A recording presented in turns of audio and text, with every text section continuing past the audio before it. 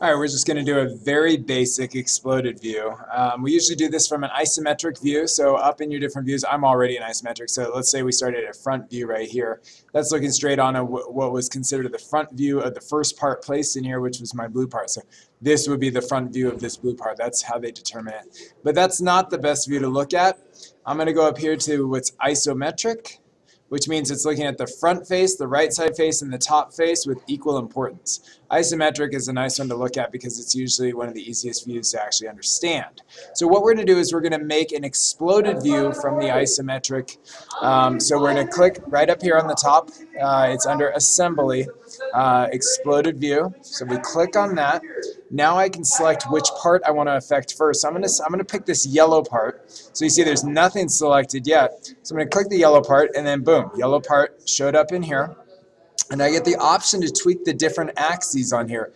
They go in the order of the rainbow. So the X, Y, and Z axis go red, green, blue. So just remember, it's the order of the rainbow. So I'm actually going to grab the Y axis. I'm going to click on it, and I'm going to pull this guy out some, just far enough that I can see that, yep, he came out of right there. And then it created that as exploded step number 1. All right. Then and it reset in here, so there's nothing in here right now. And if I wanted to be real exact, I could go in and change the dimension that it was pulled out. But we'll just say that's good enough. And then I'm going to go over here and select a new part. So you'll see blue part was selected. And I'm going to grab it on its x-axis. And I'm going to pull it out this way, a certain amount. And that was exploded step 2.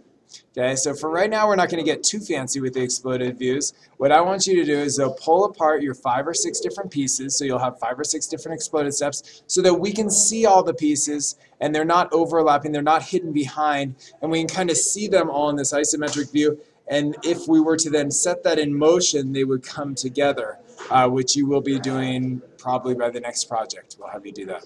Okay?